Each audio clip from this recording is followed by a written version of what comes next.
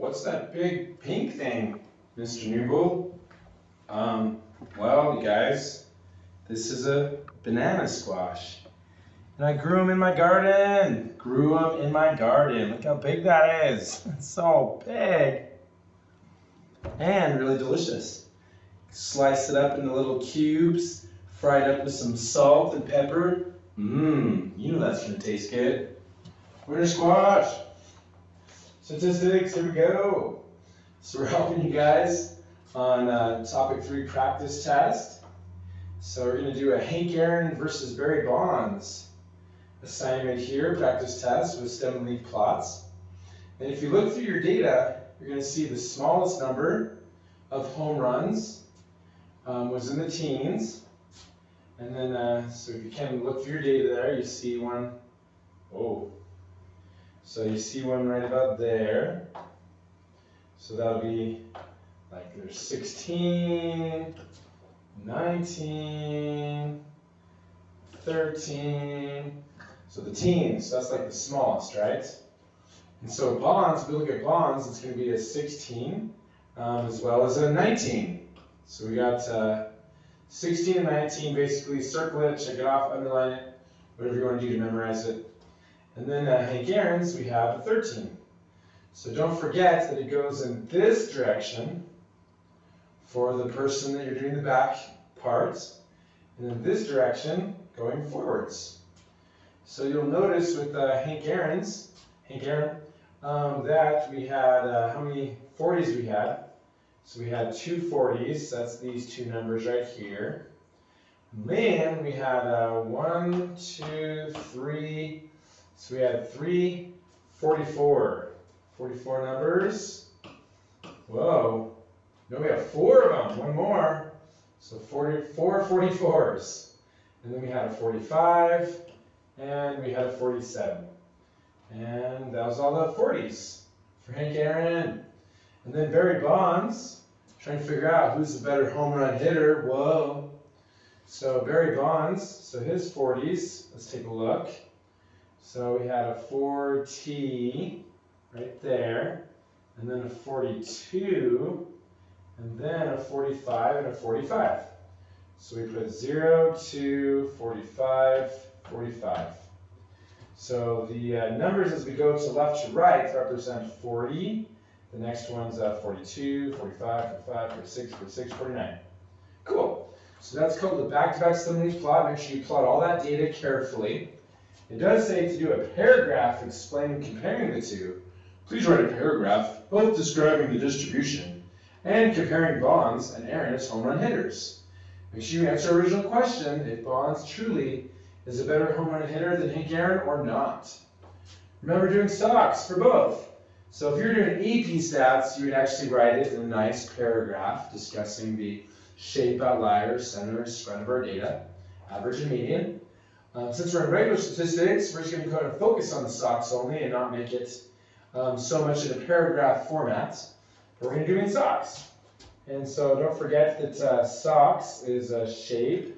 If there are any outliers, center, right? Center stands for the average. And the median is our two centers, which we worked on last quarter. So you should be hopefully pretty good at that by now. And then we have the spread. And of course, spread is the maximum minus the minimum. So you're going to find both the spread for Hank Aaron and Barry Bonds. Yeah, do it. Thanks. So next we go down, and they want you to produce a histogram of Bonds home runs by hand. And hopefully if you go by tens, you could probably just use, right? You could probably just use the histogram that you could use the histogram that you use from this data right here. Remember, because we draw rectangles around, I'm not sure how far those go. But if you can turn your head sideways. Turn your head sideways and take a look at it. That's your histogram. So you've kind of already done it by doing a stem and leaf plot. But go ahead and make a histogram, and don't forget to label your graph. And so your graph will be like what, home runs per season? Going by tens, going by tens. Now, the one you might need help with is the heart pulse rates, like trying to work out the percentile. So I don't know if you remember in class, but we worked out like the percentile. And percentile has to do with the ordered position divided by all the ordered positions. So you're supposed to put all this data, for number 4, you're supposed to put all this data in order from least to greatest. And so it turns out that we have, if you count them all, so we have 49 data, right? We have 49 data total. And then if we go from least to greatest with our calculator, we do sort ascending. Do you remember how to do that in your calculator? Stat button. And then you do sort ascending. Right? This one. It'll list all that data. And then you'll find that the 65th heart rates, as a percentile of all the data, is the 22nd position. So you would then do 22nd position, out of 49. So what is the 22nd position out of 49? So you can go ahead and put that into your calculator, 22 divided by 49, like that. And you get 0.448. But let's double check on that. Let me pause. Okay, we're back. Get ready for our STEM Expo. And so anyways, yeah, so bring in the lanyards. So thanks again for watching this video, you guys. So the 22nd divided by 49, which is the 0.4489 percentile. So we would round 0.4489 up to the 45th percentile as our answer. So that's how you find a percentile, right? It's the ordered position of what you want. The ordered position, we have the same problem on the test. So ordered position divided by all the total data, or all the total positions. Ordered positions, or positions. Yeah. Cool. Okay, so then, this is a good one on the test. Remember I promised this one a few weeks, 3, 4, 5 weeks ago? If a distribution is skewed to the right, then, well, do you remember what a distribution skewed to the right looks like?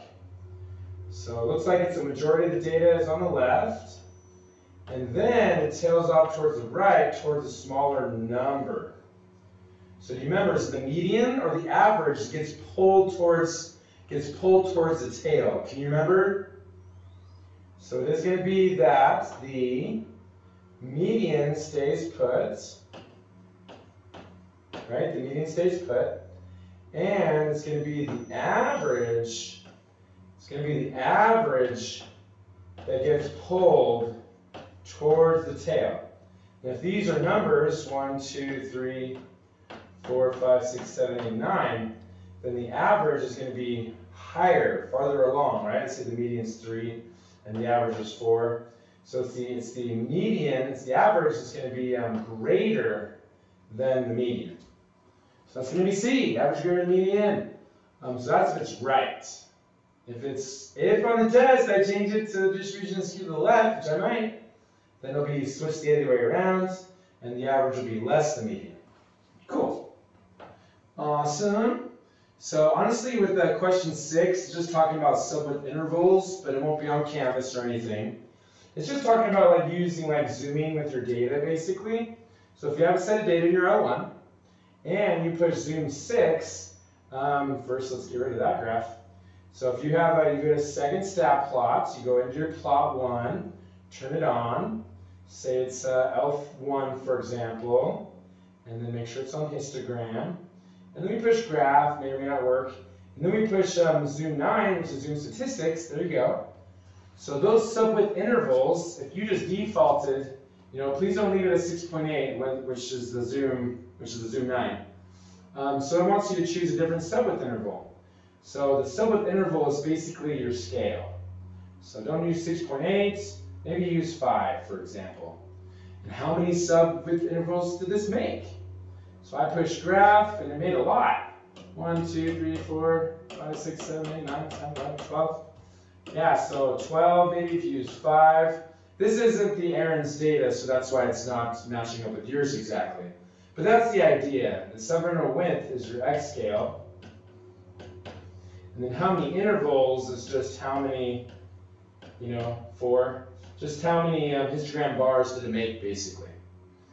Okay, now you want to do, let's see, compare and describe the peaks and clusters of both Hank Aaron's and Barry Bond's data, which we already did. Oh, make a histogram of Aaron's data, right? So is it similar to that, maybe? Maybe not. Draw a histogram that displays skew to the right, which we kind of already did. Bimodal dot plot, make a dot plot skew to the left. Can you do trimodal? Can you do trimodal? For the test. So mode is the most frequent number, right? Do you remember that? Mode is the most repeated number. Find the average median of that data.